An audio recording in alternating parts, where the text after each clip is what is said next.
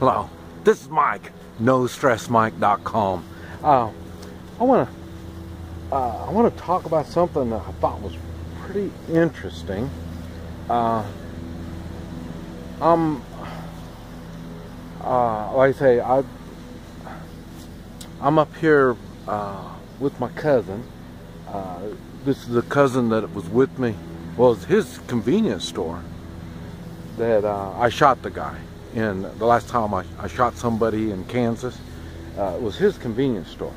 And my cousin's a lot like me. He enjoys business. He enjoys learning about businesses and stuff like that. And that's how I got in his convenience store.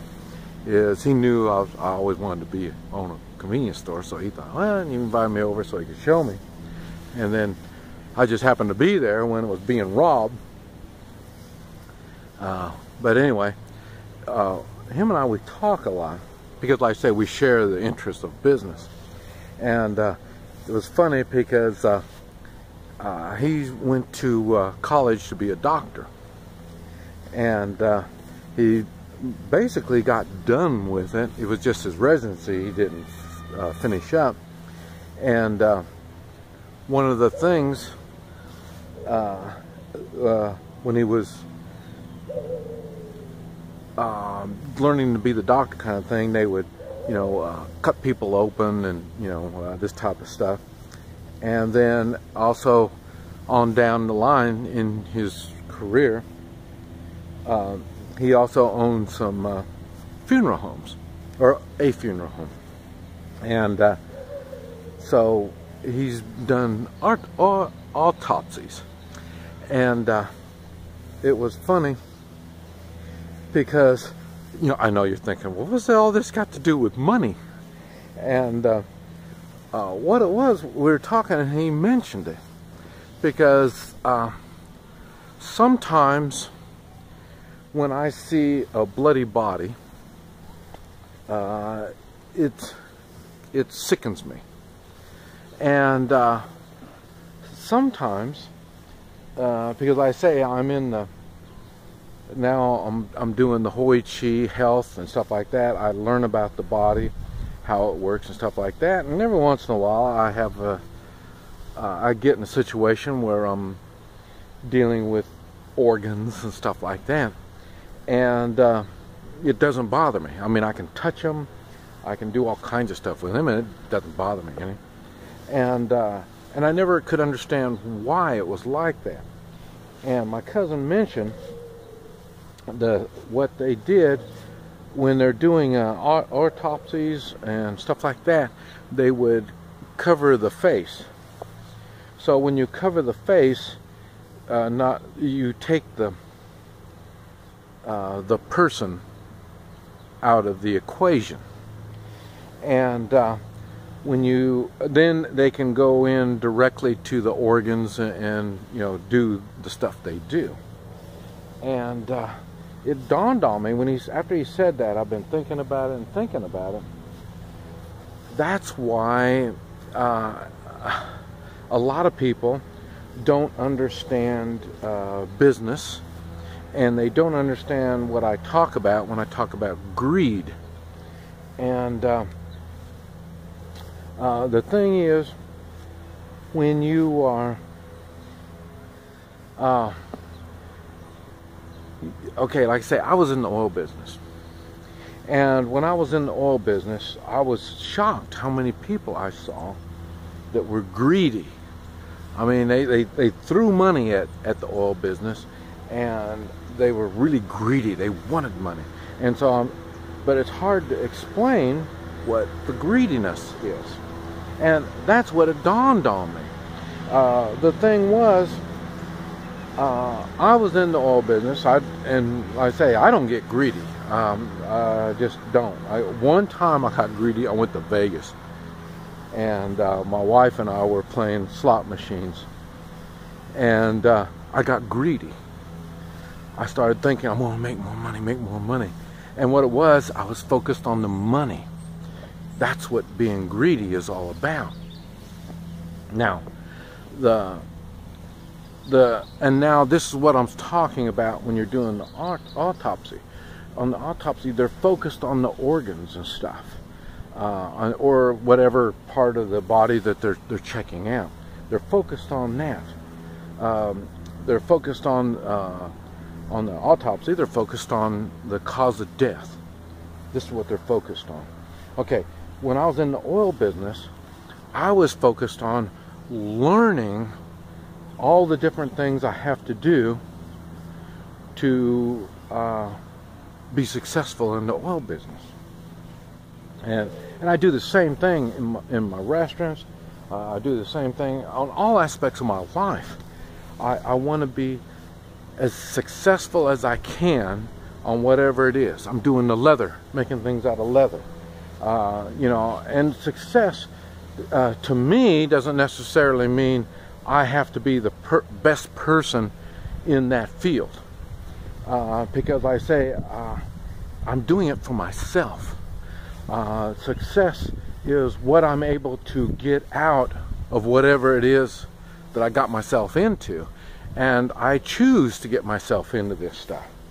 And that's why if something happens, and we're talking about preparedness, when you have an emergency and stuff like that, you didn't ask for this to happen.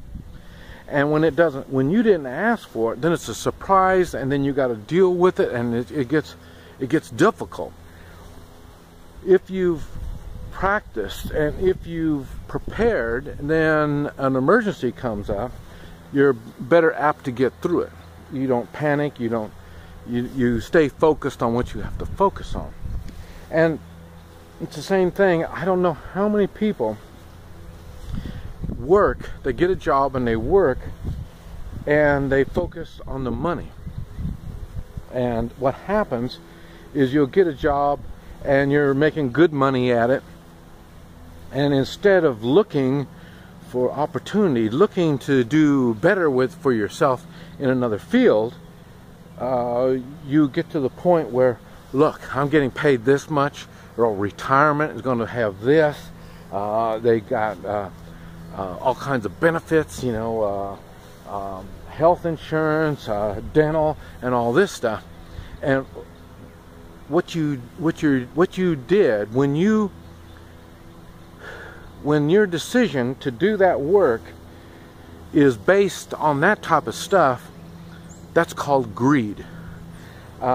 You've sold your ambitions to the good pay you're making, the benefits, and all this type of stuff. So that's the way greed operates on. And like I say, I was in the oil business. I was learning, when I was in the oil business, man, at first I had to learn how to drill to get to the oil. Then I had to learn how to run the pipe in and blow it up, frack it, and get it pumping and all this stuff. To do all that stuff, I had to learn a lot. I had to learn geology, how the ground sets, how you find the oil. I had to learn mechanics, how the machines work that are drilling the stuff, or like I say, pulling units and pump jacks and all this stuff. I had to learn all that stuff. I had to learn plumbing, because I had to hook all these things together. I had to learn electricity, because we had electric pump jacks. There's so much that I had to learn. Nothing motivated me that concerned the money. And it was all, my total focus was I had to learn this, I had to learn that. And the rewards from all this learning was, I made money. So that's what I'm saying. Money doesn't motivate me, it's the rewards I get for doing whatever it is I'm doing. And some of the things that I do, I don't even get money for it. You know, I do it without money being the motivation factor. And there's a lot of things like that I do. And because like I say, I stay busy, I want to learn, I want to improve myself. And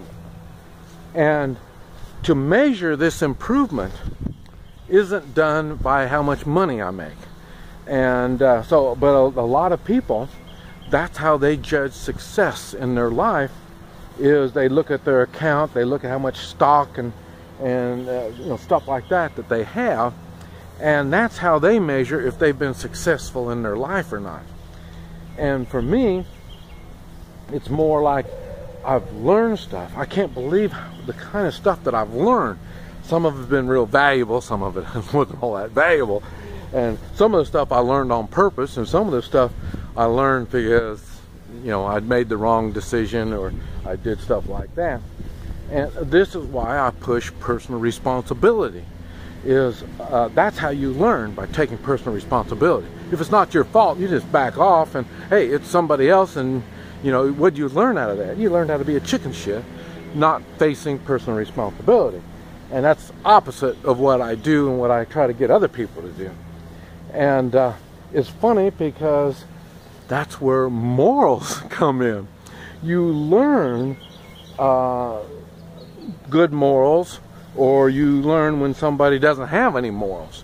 You learn that. But that's nothing you go out, or at least nothing that I went out to learn. I'm sure if you wanted to be a pastor or something like that, maybe that's what they do in pastor school. They learn what is moral and what is immoral. They learn it as a teaching tool. For me, I learned all this stuff by doing and being around certain people. And these people and situations is what brings out the morals, and what makes me have to use my taking personal responsibility and trying to get other people to take personal responsibility. If everybody's taking personal responsibility, I'm talking about three-man militia, if each person is taking personal responsibility, there's no limits to what we can do. I do the same thing in my businesses. I get everybody that's working for me to take personal responsibility over whatever it is they're doing. Not, look how much money you're going to get. The thing is, they will make money when they take personal responsibility. Not only they'll make it now by working with me and getting this stuff done, but they're learning things that they will be able to apply in the future. And that's what's going to make them successful in life. This is Mike, NoStressMike.com.